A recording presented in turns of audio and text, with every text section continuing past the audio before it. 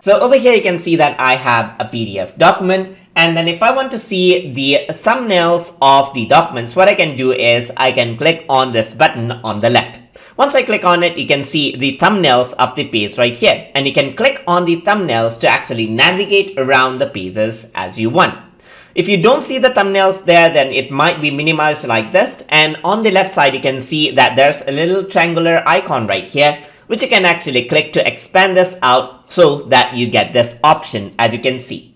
So this is the default thumbnail view right here, but if you were to go over here, you can see that I can enlarge the page thumbnails, or I can reduce the page thumbnail size over here. So I can click on this and enlarge this out over here as well. So just like this, I can go around and then expand the thumbnail view as well. And then what I have is that I have the zoom tool right here. So I can zoom out or zoom in the thumbnails right here, and I can see that I am almost at a point where I can actually see a lot of details right here. So I can zoom out and zoom in the thumbnails just like this and work around with it.